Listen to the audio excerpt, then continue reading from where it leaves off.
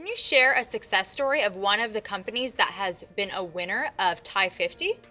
70% of all companies that were selected as TiE50 winners have gone on to have a successful exit. 2 or 3 of them have had more than $1 billion exit. Pearl Therapeutics, they were TiE50 winner for 3 years in a row. And then there was a company that went public last year, FireEye, $12 billion market cap. They were a TiE50, early TiE50 winner.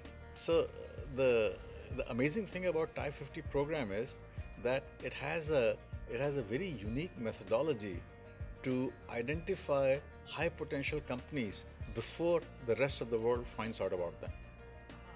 It sounds like the judges must have a really good eye.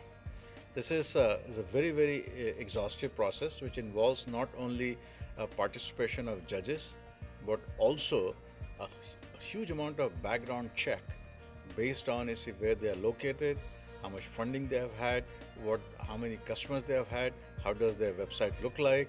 So it's a pretty elaborate kind of a matrix that through which a very elaborate filter through which companies are screened before they get to the TiE100 thing and finally to TiE50. So it really is a unique honor, and there's nothing else like it in the world for innovative startups.